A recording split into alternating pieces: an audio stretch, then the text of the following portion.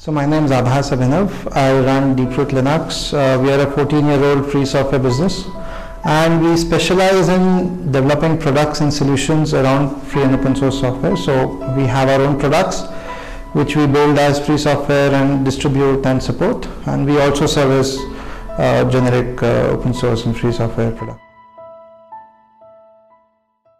With regards to how startups can use free software,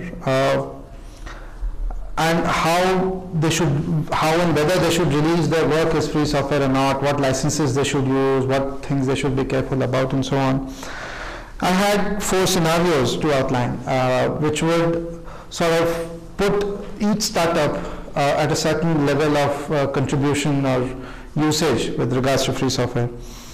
So by default, I think today most startups use free and open source software in so many ways. It could be about the software which powers their product, the way they host their product, the way they provide services on it.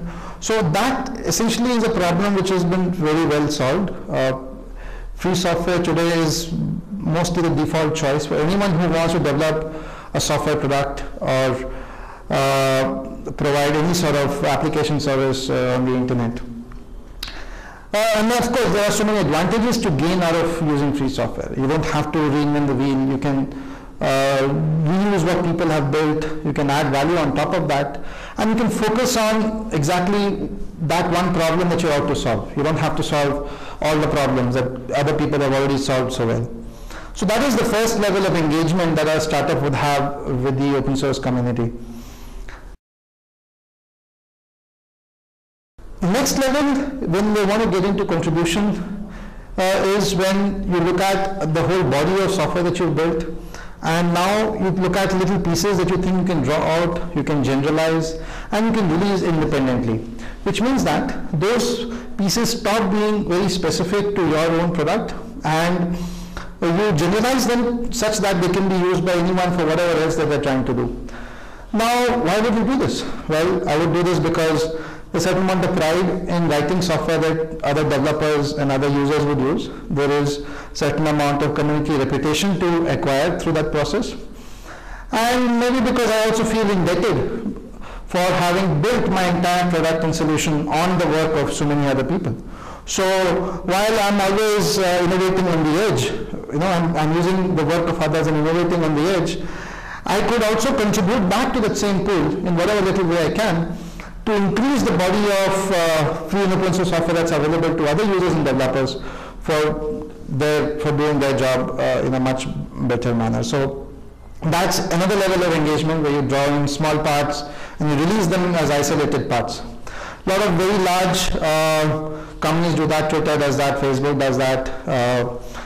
So many people do it. Those parts you can't really look at how they're using it. But those are isolated parts that you can reuse and build your stuff on. A third thing would be to extract frameworks out of things that you build. So Ruby on Rails came out as a framework that was drawn out of a very large web application. Typically, these are fairly large bodies of software. These are not small libraries that others can reuse, but these are things that others would build a lot of software on. And finally, I would come to the most challenging way of contributing to free and open source software, which is releasing your entire product and making the entire product available to users under a free software license. And there are, again, a whole lot of people who do it. OwnCloud does it, Sogo does it, Nuxio does it. You have Fat-Free CRM, Sugar CRM. There's a whole lot of people who release the entire software that they've built under a free software license, and then they also build a profitable business out of it. Then the challenge is about ensuring that you have followed licenses of softwares that you have built your product on, that you have put the right sort of license on your software, so that it fulfills your business goal as well. And the way a lot of these people build businesses out of software that is essentially free and open source is by providing services, deployment assistance, customizations, consultancy, hosting, and online services, and things like that. Because even if you give the software to a layperson, they can't really do too much with it. Deploying the software, maintaining it, keeping the server that it runs on up and running, those are very important tasks. Those are also very challenging tasks. And everyone can't employ skilled people to do that for them. So they always need someone else to do it on their behalf, and that's where the business element really comes in. So if a startup is using or contributing to free software, the license they choose and the mode in which they want to contribute would depend on the scale and the type of contribution that they're making. So if you're releasing an entire product, a very good license to use could be the Affero GPL v3 or the GPL v3 itself. If you are releasing bits of it and you don't mind people making those bits as a part of other proprietary solutions, you could use the LGPL license, you could use an MIT license, you could use a BSD license. So there are very popular licenses like that that people generally use.